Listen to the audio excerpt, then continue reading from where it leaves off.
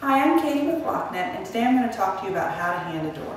There are 4 possible handings: right hand, right hand reverse, and left hand reverse. There are 2 quick tricks that you can use to determine the handing of a door. The first one is from the outside of the room, you face the door and grab the lever. Whichever hand you grab the lever with is going to determine the handing of the door.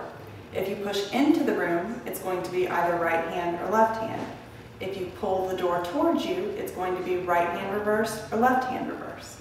So in this case, I face the door, I grab it with my right hand, and I pull towards me. So this is going to be a right hand reverse door. If I were to push the door, it would be right hand. The other trick is you want to stand inside the opening with your back against the hinge and point in the direction that the door is opening. Whichever arm you point with will help you determine the handing of the door. If you point into the room, it's going to be right hand or left hand.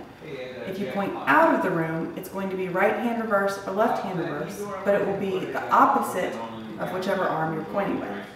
So for example, this room, stand with my back against the hinge, I point in the direction the door is opening, I'm pointing with my left arm, so it's going to be the opposite, it's going to be right hand reverse. If I were to be pointing into the room, it would just be right hand. I hope that helps you know how to hand your door. Thank you.